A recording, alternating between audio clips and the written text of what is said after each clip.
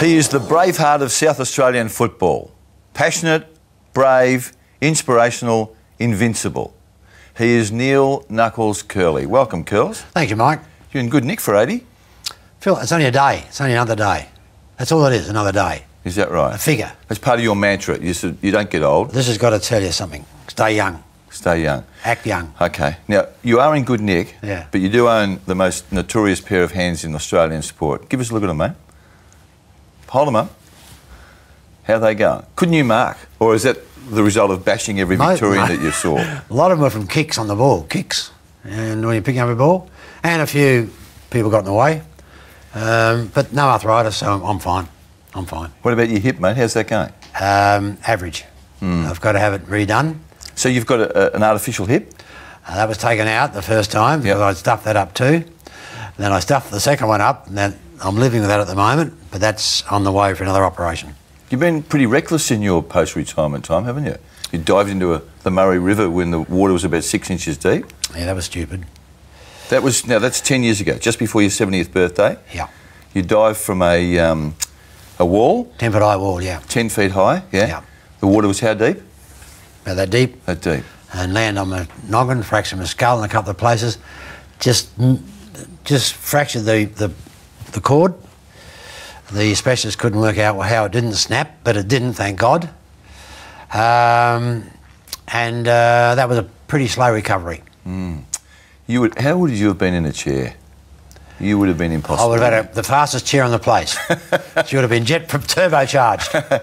Now, you're an icon of South Australian football, there's no question about that. Probably an icon of Australian football. But you never came to the VFL, Curls. No. Yeah, I know there's an inferiority complex in South Australia when Victorians ask this question, but do you regret that you never actually tried yourself at VFL level?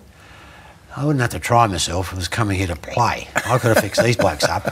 I told Witten and Barassi, one of you guys have got to move out because there's not going to be room enough for three of us.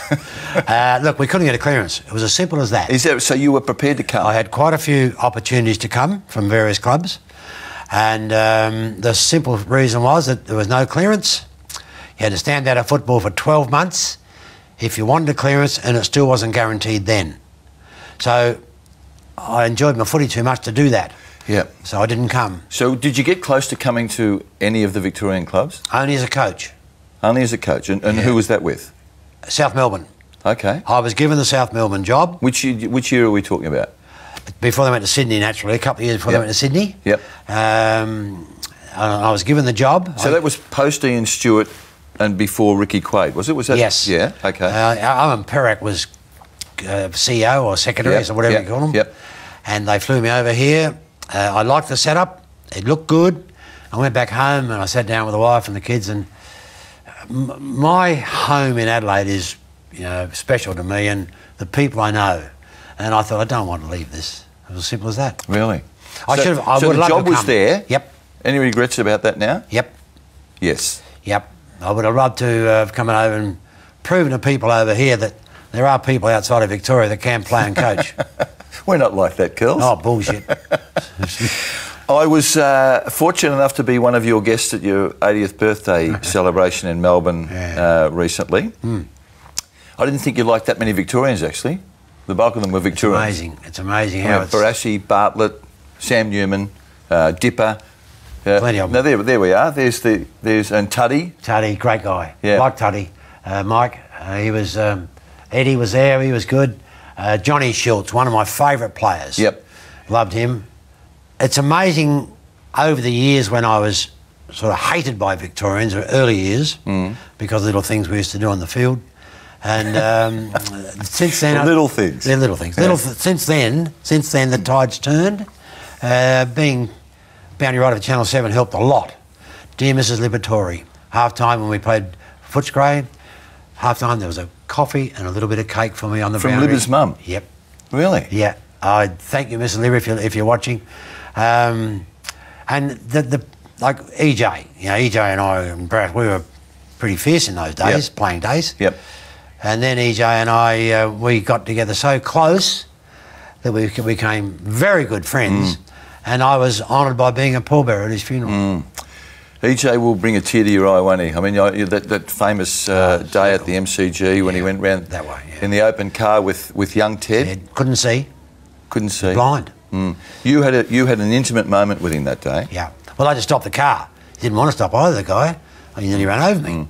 And EJ and I just embraced him. And I said, to him, there's no doubt about you. You can't keep your bloody nose out of it, can you? You've got to be involved in everything. And he said, we're going. Look at that, Curls. Yeah. Now, do you remember what you said to him there? Yeah, that's what I said. What I just said then. Okay, yeah. And he said to me, we're going to get you blokes today. Yeah. And get us, they did. And you went down to the rooms?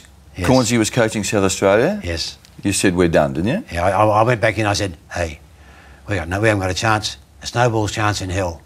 I said, they're going to play for EJ today, which they did. You loved him, didn't you? Oh, we became like that. The same as, Brass and Skilts, Schultze, those guys I played against. They're great mates now. Do you remember the first confrontation with Whitten? Yeah, we had a few. The 66 championships in Hobart was the best one. Right there. You got him or he got you? He got me. Yeah. Proper. Yeah. I'm waiting for one of these stupid handballs. Yep. He's come the other way, and I could smell him. I could hear him come. And I said, get over quick, Ted. He's gone whack. Right there. As I'm getting up, I heard one of them say, Ted, he's getting up. He's getting up. So I took my kick, chased him. Have a guess where I caught him? Standing right alongside the umpire. I said, I'll get you later, I said. You were jealous of Whitten, weren't you? I wasn't jealous of Whitten at all. I admired him greatly. I thought he was great. I really was. He was not only a great player, but a great guy. Mr. Football. Mr. Football. Were you envious of that? Only Victoria was that. Oh, that's right. You're King Kerley, wasn't it? Yeah. Yeah. Now, you're talking about the Victorian bloke saying to EJ, he's getting up. You played 270 games of club footy in South Australia? Is that right?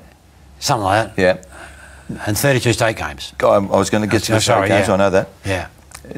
Didn't leave the field once with an injury, correct? Correct. You completed every game that you started in? Yes. Okay. What about the day that the Central District bloke broke your jaw?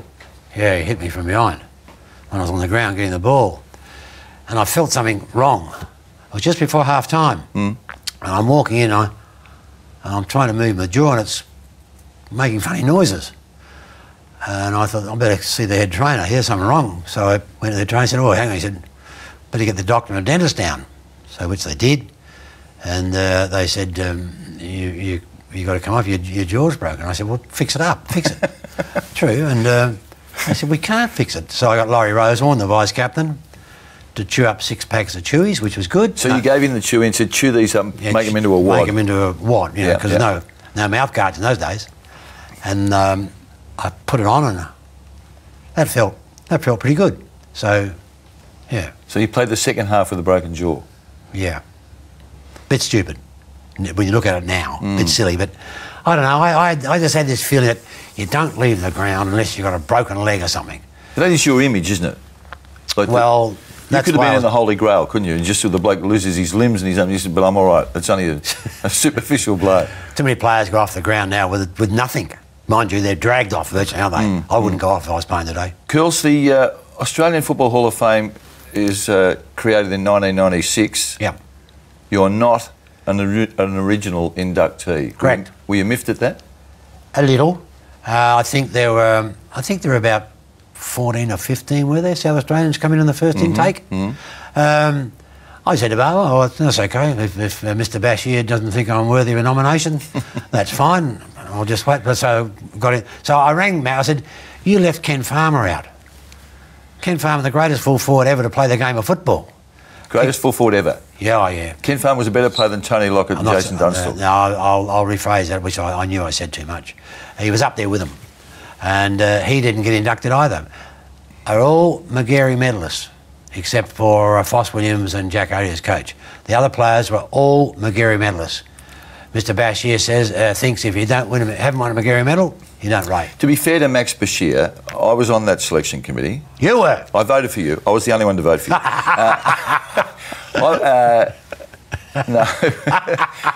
So it wasn't Max's vote entirely, Knuckles. Okay. There were about 12. Yeah, but you got to be nominated. Yes. If you're not nominated, you can't get a vote. Yeah. So if you're not nominated... Do you think the fact that you didn't play in the VFL hurt you? I suppose it did, because it's lopsided over here with VFL, AFL players and coaches. In the Hall of Fame? Yeah, you know that as well as I do. Well, I hadn't actually. I haven't done the breakdown, but I mean, Do you want me to do it for you? I know you'll know it to the nth degree. Barry Robin is a legend in the AFL Hall of Fame. He's the one that I would have loved to have seen play over here, and you blokes would have seen just how good he was. He was just unbelievable. And he was a great player. Well, I'm bowing to that. I mean, everyone who saw him play in South Australia says the same thing. One day against Carlton in the championships, end of the season, Adelaide Oval, ball's kicked out at the wing. Barry's got hold of it. Somebody came at him first, I forget who it was, and Barry did a back pivot around him, but the ball was a bit wet too. Another one came at him, and he line turned around him. Jezza came at him, he ducked around Jezza, pivoted on top. Jezza just stood there and went... Really? Yep. Jezza did? Just that. Wow. Clapped him. So Robin was a better player than Malcolm Blight, was he? All round, yes. Malcolm was a better high mark, a better stronger mark, maybe a stronger kick as well. But all round as a complete footballer, no, Barry was ahead of Malcolm, only by a twig. Wow. When we talked about your record before, you corrected me and reminded me about your 32 state appearances. Yeah. They were another level for you, weren't they? Oh yeah, that was it, particularly against Victoria. Yeah, so that was the ultimate contest for you, wasn't it? My word. Yeah. I think if you want to earn your spurs as a footballer, against Victoria was the way to earn them. Okay, let's go back to 1963. Yeah, MCG. Victoria was at home to South Australia at the MCG. Yep. Jack Dyer has said in advance, he said to Bobby Davis, who was coaching Victoria, he said, just give him a gentle pep talk and then take yourself off to the races because... I'll tell you what Jack Dyer said exactly. I was there because I was being interviewed. I was on the panel. Harry Beitzel said to Jack, if you were coach of this Victorian side, what would you do? He said, I'd give him a pep talk and go to the races. And Harry turned to me and said, what do you think of that, young Kerley? I said, well, everybody's entitled to their opinion. So I was a bit chuffed. So we had a photo next day, the South Australian boys, St Kilda ground. And I said to Foss, I said, I'd like to have a few words with the boys, please. Yeah, of course now. So what age are you then? 63? Oh, I was 63, I was 29. Okay, yeah. And I said, fellas, at the opening bounce today, something's going to happen. I said, but don't get involved, keep right out of it. I'll look after these fellas, don't worry about that. And the ball was bounced and up it went, and I'm on this side, manual labourer, in a gym all day virtually. The other side was a school teacher, carries a piece of chalk and a pencil all day. And we collided and he went down. Who was he? Alistair Lord. Alistair Lord, the Brownlow medalist. Yeah. And he fell over. He fell over, did he? He fell over, yeah. In your vicinity? Yeah, just there. And a few of the Vics came in like little blowflies and started buzzing around. And we kicked 3 goals in 7 minutes. And that was virtually, we still had to get the lead back in the last quarter, which we did. So you beat the Vics at the MCG. I suspect, Curls, that is the ultimate achievement in your career. Can't get better than that. That's it? Can't get better than that. I mean, you've got premierships as a player and as a coach. Yeah, they were great, but this was an ultimate team effort. And the Vics had open selection that year, not 2 from this side and 1 from this side and that type of thing. They had open selection.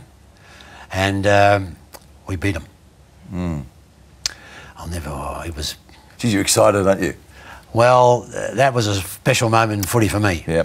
Why did you make Bobby Skilton your punching bag? I mean, was it something he said, or you're envious of him? EJ thought I hit him one day over in Adelaide, and he didn't. He ran into Colin Brown's knee and opened his eye up. So they're on the ground at quarter time, and EJ said, "Look what that Kerley did to Skilt, the chimp. Look what he did, split his eye open." And Chimp said, "It wasn't Kerley." "Shut up, they don't know that. Look, let's get Kerley." Well, they gave me a bit of fun in the last half. Did the Vics get you? Did anyone? Oh yeah, I copped a bit. Don't worry, I copped my share. You know, cut eyes. From Dittrich, he was the worst. Carl, most dangerous. He was the most dangerous. Despite the fact that you have shrunk just a fraction, you were the #1 ruckman, weren't you? You were a knock ruckman. Yeah, but not in state stuff. You were. So whether occasionally, I was more or less brass ruck rover type. Yeah. But I did play full forward, full back, centre half forward, centre half back. If people ask me about Neil Kerley, I tend to say he was the South Australian Barassi. Would you say that you're most like him, or is there someone? Barassi is the Victorian You're Kerley. I tell him that. You're insecure, you blokes, aren't you? Pretty similar, pretty similar. Curls, you started at West Adelaide in 1952. Correct. Played one game and then disappeared for 3 years. What happened?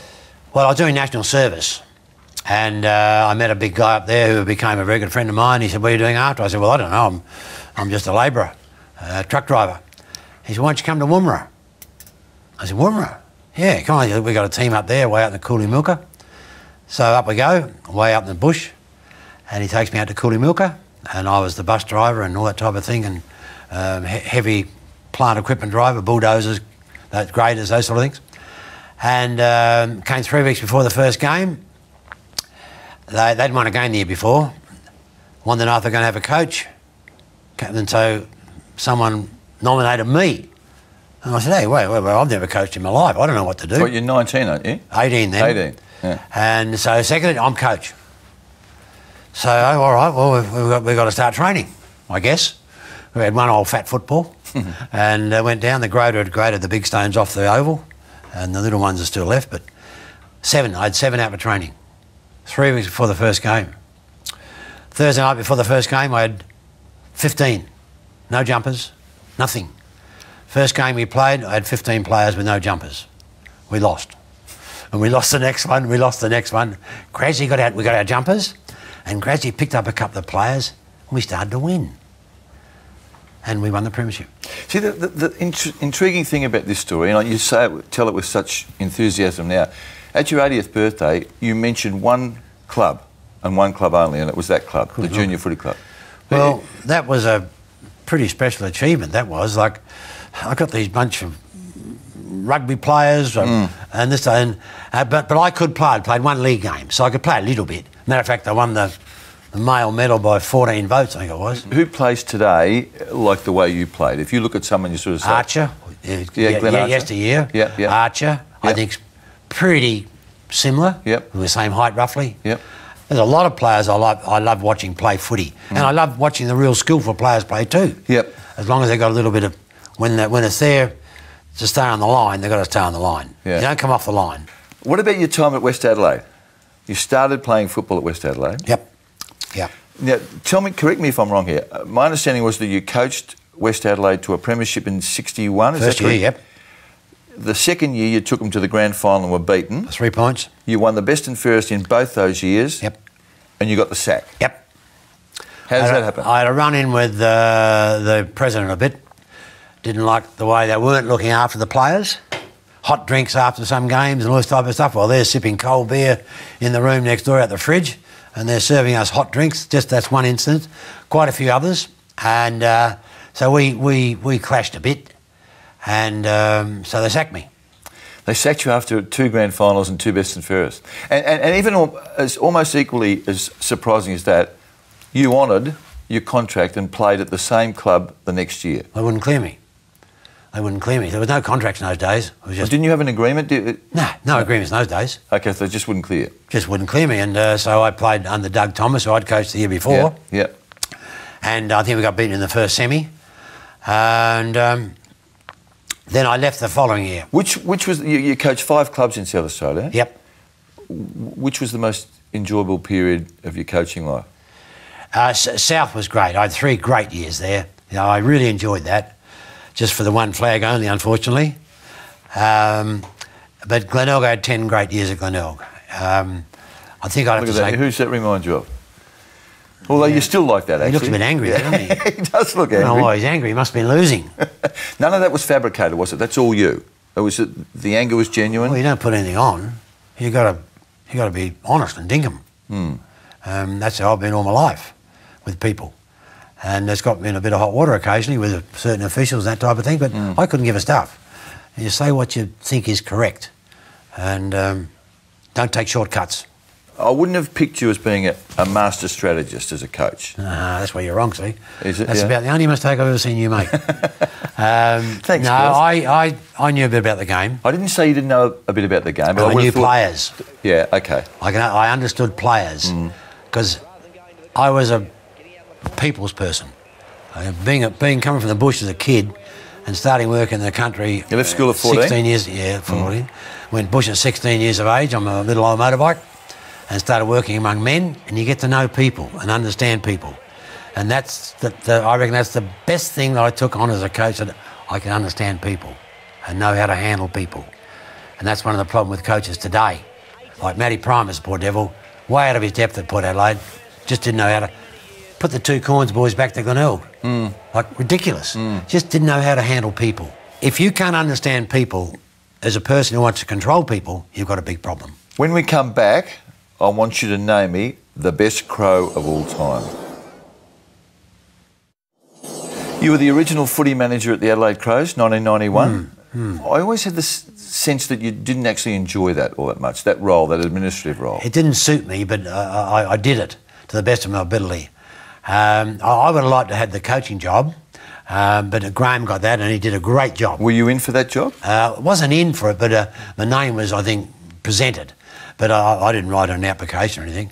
But Graham got it, and because I'd coached Graham for quite a few years, and I knew what he was capable of. He was always trying to tell me what to do as coach. But he proved to be a very, very good coach. And he was just unlucky not to, on that game against Essendon. Weren't you 5 or 6 goals up that day? Yeah, the third quarter. And we just lost the last quarter, which was a bad one. But Graham did a great job as coach. 1997-98, your Adelaide team, it's the team that you love and you were connected with, and you're then the boundary rider for Channel 7. You see them win 2 flags. Correct. Must have been a massive thrill for you. I don't think there's any other coach in Australia could have coached those 2 sides to premierships. We had very average sides. I think we had 5 rejects from other clubs in those sides. We lost Prosciutto in one game, we lost Modern in the other. But Malcolm just got them believing in themselves as an individual and as a group that they could win. Was that the day when you were in your Channel 7 role and you're part of the media and you're supposed to tell us at home all the information that you can glean, that you refused to tell the blokes upstairs what had been said to you? Was that the day? What had been said to me? Yeah. Oh, I can't do that. I thought you were in the media. Opposition coach might hear it. Can't do that was one of the funniest things I've ever heard. That. Someone said upstairs to you, Curls, what did he say? He said, I'm not telling you. Yeah, because they could have a spy up there and they'd run the damn... Oh, sorry, I misunderstood. I thought you were supposed to inform us about what was happening. I only informed you of certain things. I can't give you coaches' secrets. Now, you mentioned Mark Prosciutto. Yeah. He's from the Riverland, as you were. Yeah. You recruited... You tied him up for the Crows, did you not? Correct. How did you do that? I went up to watch him play this day. He was 16. And he'd been playing centre-half back. I thought, I want to go and have a look at this kid playing centre-half back. So I rang his dad, Murray, saved a place for me alongside the boundary to park my car. I had the esky full of beer because Murray liked to drink. And I get there and blah, blah, blah. And I said, I'm looking forward to the boy playing centre-half back today. His brother was there, he was injured. And he couldn't play. And he said, no, he's not playing centre-half back. I said, where's he playing? He's playing forward pocket. I said, forward pocket? I don't want to see him play forward pocket. Kicked 11. Did he? Yeah. And that was a pretty tough comp, wasn't it? Yeah, well, that night we emptied the esky. Murray and I, but we got the signature. Oh, it was a tough comp, don't worry about that. Who is the best Adelaide Crows player that we've seen, Curls? That's a tough one. There's been some goodies, as you know. I would say... I'd say it's between 3. McLeod, Prosciutto, Hart. Okay. And I think I'd go Roo because he was a hard ball getter, whereas McLeod was silky smooth and I could do anything virtually, and Hardy was similar to them, very good back there. But Roo as a leader, an inspirational leader, I think was number 1. I want to ask you about a current player. In 5 years' time, how will we rate Paddy Dangerfield? He's Victorian too. I know that. I'm still going to tick him though. I'm still going to tick him. He's when he learns to use the brain a bit better, which he had to in the first couple of years. He wasn't using his brain at all. He was like a bulldog, and like the way he crashes into packs and people, and there's no fear at all in his body, not 1 ounce of fear. He's extremely talented, and as you know, when he gets a ball, if he's inside 50 or even outside 50, he whacks it. Oh, he's going to be an out-and-out champion. He's going to be up there with your champions today, your Swan, your Selwood, your Ablett. No, don't know about quite that good. Who That's, I mean, just before you leave that, so you're saying Gary Ablett is on a plane of his own? I think he's pretty special, very special. The way he gets out of... He plays with his brain. A bloke once said to me, you get a player that plays with his brain, he's a good player. You get a bloke that plays with his heart, he's a good player. But when you get a bloke that plays with his heart and his brain, you got your champion. Yeah. That's Ablett. Yeah. I know what your mantra is to just forget about the past and live for the day and keep your brain active. But just reflecting on your life, is there a regret? I guess, I don't know about a regret, a disappointment that in 5 grand finals at Glenelg, we won 1, which is a pretty poor effort. So I mark myself as a bit of a failure there. I guess, and not coming to Victoria. That is a regret. You finally admit that, do you? You finally admit that you would have liked to have played in the major competition. Yeah, well, here we go, the major. You're not bad, are you? If I could have walked out of there and played here the following year, yes, I would have come. For a couple of years, maybe. You never told me before. Were you coming to a specific club, or you just would have said, I'm ready to go to Melbourne? Essendon were very persistent, and so were Geelong, Bobby Davis. Yep. I would have been with Polly. So we're talking early 60s? Yeah. That's a regret. And I guess not coming as a coach with South. I just didn't want to leave. I was very good where I was. I loved my lifestyle. Pick up the phone and ring anybody and, yeah, come up, Curls, come up. And hey, we all sometimes, that's why they put rubber on the end of pencils. We sometimes make mistakes. Yeah, okay. Hey, Curls, it's been a genuine thrill to talk to you and have the history lesson that you've been able to give me. Really enjoyed it. I've loved the fact that we've become mates over the years. Happy 80th again, and good luck for the future. Thanks, Mike. Enjoyed it very much. This has been a Fox Footy production for Fox Sports.